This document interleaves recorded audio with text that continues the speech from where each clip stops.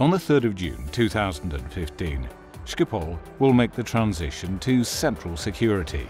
What does this mean?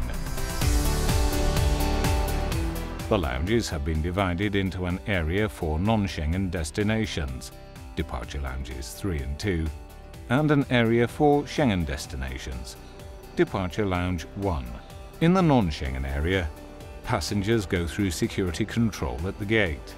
Passengers in transit from a non-Schengen country to a Schengen country go through security control in front of departure lounge 1, and all arriving passengers, whatever their point of origin, go to the arrivals hall via the departure lounges.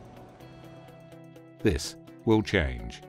In the new situation, all security controls for departing passengers will be carried out immediately after the passengers leave the departure hall. This passenger is flying to Colombo in Sri Lanka. He checks in his baggage in departure hall 3 and then goes immediately to the security control.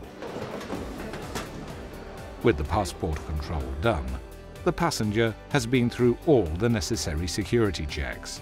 He can now relax and enjoy his time in the departure lounge and proceed to the gate for departure without any further interruptions. For passengers in transit, the new situation means 2 central transfer filters. The security control between departure lounge 2 and departure lounge 1 will be removed. The requirement to check passengers will depend on the point of origin of their flight. These passengers have just arrived from Atlanta, USA. As the screening level in the USA is accepted by the EU, these transfer passengers can continue on their connecting flight without a security control. They enter the departure lounge via the first floor of the gatehouse and the pier. Passengers in transit from a country with a screening level that is not accepted by the EU are required to go through a security control before continuing on their connecting flight.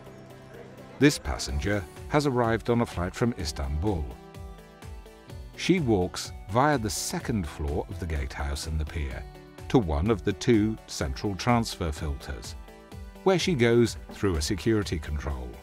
Once that is done, she can relax and wait in the departure lounge for her connecting flight. As soon as both flows of transfer passengers have had the same screening level, they converge in the departure lounge.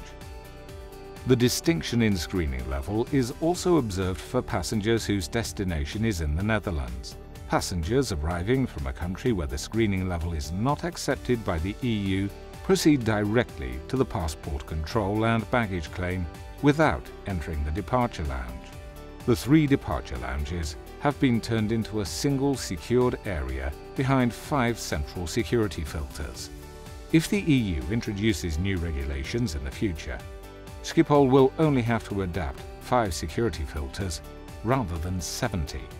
Furthermore, travelling through Schiphol will be a more comfortable experience for passengers. The screening at Schiphol will end for a portion of the transfer passengers.